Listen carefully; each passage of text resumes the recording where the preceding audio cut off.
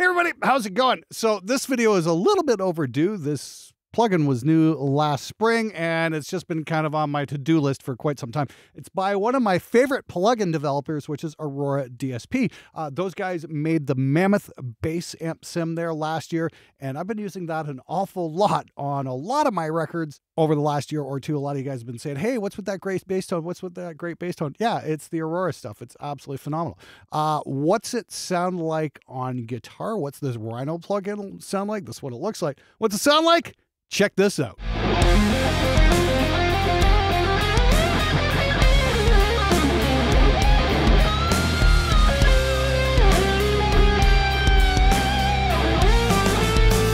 Oh yeah, did I mention that you can get this plugin for only 40 bucks? Oh, the plot thickens. Let's get into it.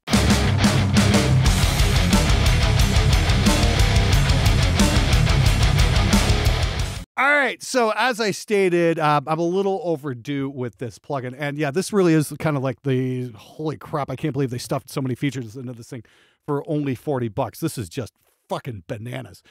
We've got our input here. We can set our input level. You got a high pass filter, gate, 4 different kinds of drive with some pedals and stuff. You got an EQ section, effects, flanger, chorus, phaser, delay, reverb, impulse responses, and then you've got this output control, this tight control, and a limiter, and your output volume as well.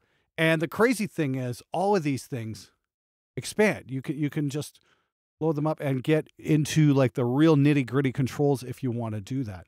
But I gotta say, I think this thing sounds absolutely amazing just right out of the box.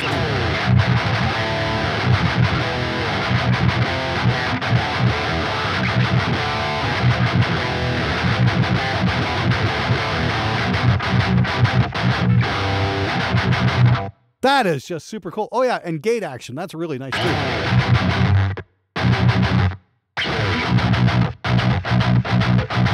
All you gent kids are really going to dig that. See if we can make that a little tighter. Can we do that more? Let's go the other way. What kind of controls do we get here? Look at this. So if we pull this back, oh yeah, you got all your attack, release controls, all that kind of stuff. Even the slope control. That might be just a little bit tight. We'll pull that back a couple dBs and go again.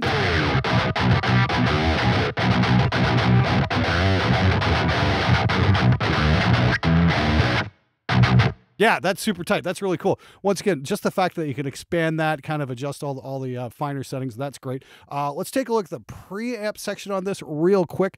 This gets a little bit confusing. So we've got our 4 different amp heads here. This isn't clearly marked, and that's my one minor gripe so far, is the preamps are here. We got red, yellow, blue, and purple. I'm partially colorblind. It looks like purple. I could be completely wrong. Just taking a wild guess. That one's definitely blue though, and I know this one is modeled after some kind of Mesa. I think the blue one's a Cornford. I could be wrong. If you go through the manual, it lays it all out for you. What is what? But we've also got a screamer. The brute thing, I think that's more for genty shit. We've got a fuzz, and the push. That's kind of a compressor kind of thing. I'm just set up here, and on the blue channel. That's just great, right out of the gate there. I gotta say, I am using custom IR, and I'm going to show you guys what that's all about in a minute here. But just to take you through the different preamps here, if we start out, I think over here on the red, that's pretty clean. Oh, there's a bright knob, bright switch. We can turn up the drive a little bit. We get a little.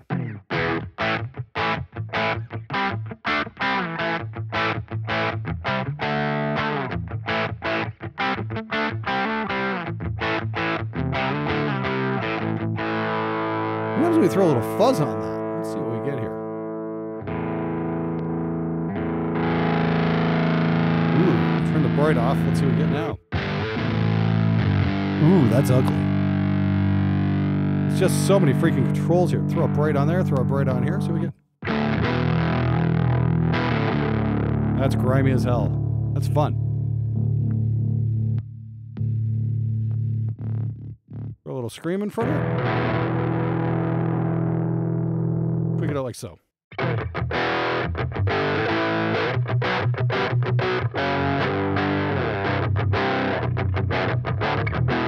Cool. All right, great. That's wonderful. Now let's go to the yellow one here, see what we get.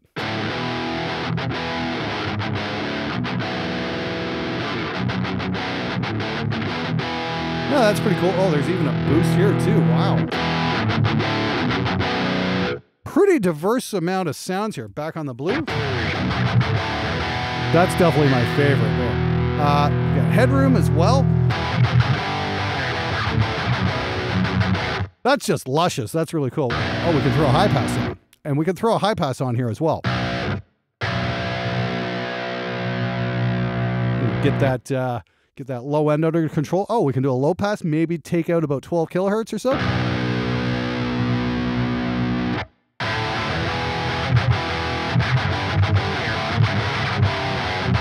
Oh, I'm saving that. That works out quite well. Just want to take a bit of the top end zing off, but leave a little bit there as well. Oh, we can look at that. That is so cool.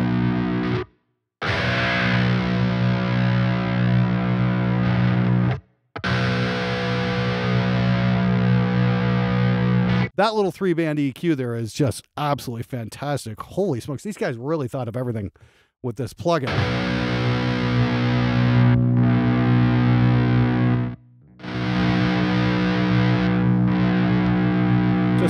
Just so many things to play with here.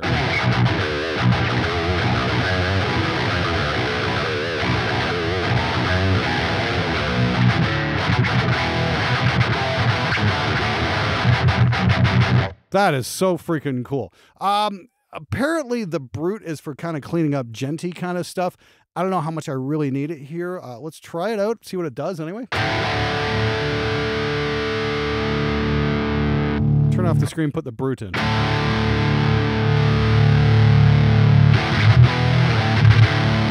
I don't know, that doesn't sound like it's cleaning up the genty stuff. It's a little fatter sounding. That's not bad though. Let's...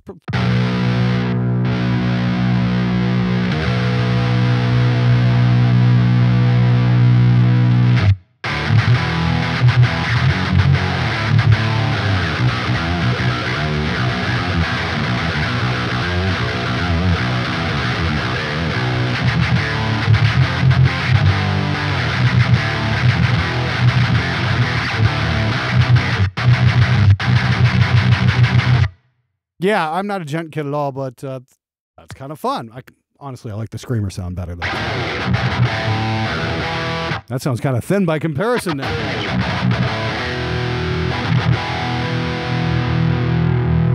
Okay, let me go back to my preset. Yeah, that'll do. Okay, so we get that, and then the yellow drive, or the purple drive. Let's hear that.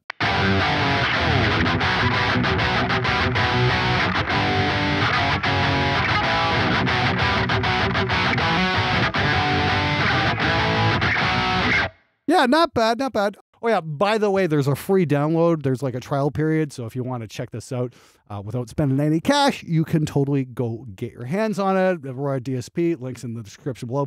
Definitely recommend checking this one out because did I mention it's only $40 for the full version? I mean, that's insane. We get in here, you know, there is like an EQ thing here. You can, you know, if you're not happy with the tones here, you can tweak it out.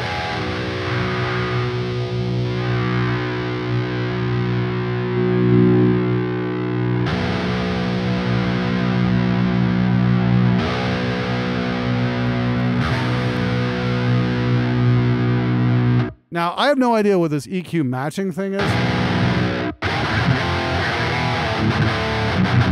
I tried messing around with this earlier and I really didn't have much luck. So that's the EQ section. Again, I'm not sure about the match thing. That definitely probably warrants a little bit more attention being paid to it. But honestly, I'm really happy with the results I'm getting just kind of out of the box here and then messing around with some IRs. And this thing's got a really amazing IR section. So you can mix and match your IRs, and you got a little plus button here where you can drag and drop your own IRs as well. And as you can see, I've got this one in here.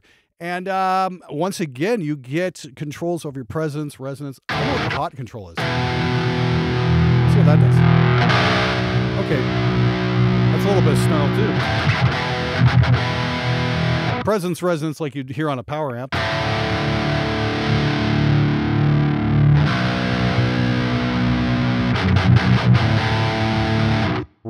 real easy to abuse those controls, so I wouldn't recommend doing that. Take it real simple with that. I think the hot control is kind of like the tube bias.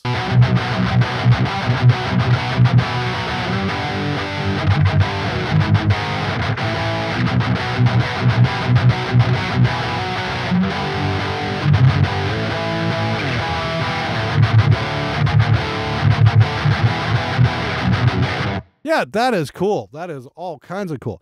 I really like the fact that you can just mix and match and blend and all that kind of stuff. Okay, just a quick look at the effects here. We've got modulation controls, and then you expand it. That's cool. Chorus. Again, you can tweak that out till your heart's content. Flanger. That's a little fast.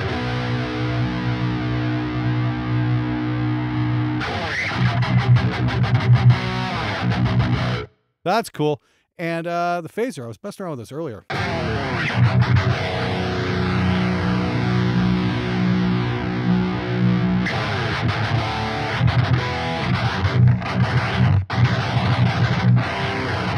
That's kind of fun as well. I kind of like the chorus, actually. And what else I've had going on in this whole time is just a tiny bit of reverb going on. I can bring the mix up here just a little bit and show you guys. It's like, this is what's actually happening. And of course, I don't want to sound like I'm in a tin can. I want to hear the guitar, but I just want to give it a little bit of space, a little bit of depth. You know, just a little bit of that, breathy sound there.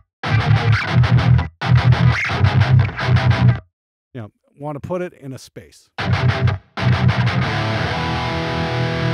That's super cool. And of course, you got 2 types of delay as well. And yep, again, the fact that it's just here and you can just set it up and play with it directly right in the plugin. You don't have to go external to any other plugins. It's great.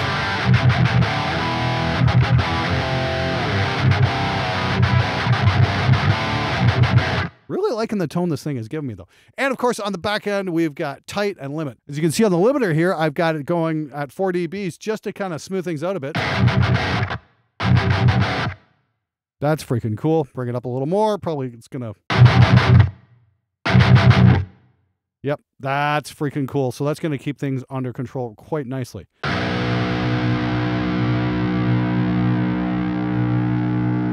Let's see what the tight control's doing, though. Oh, let's turn it on. That might help. There we go.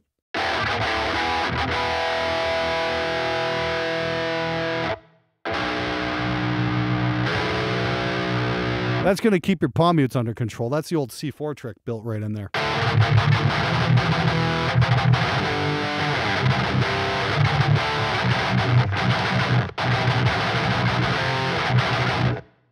That's not bad as well. That's pretty cool.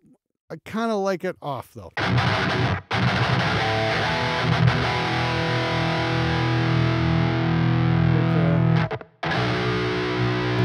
we go.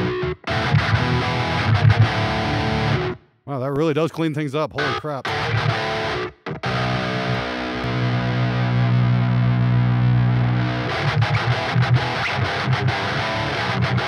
Cool. All right.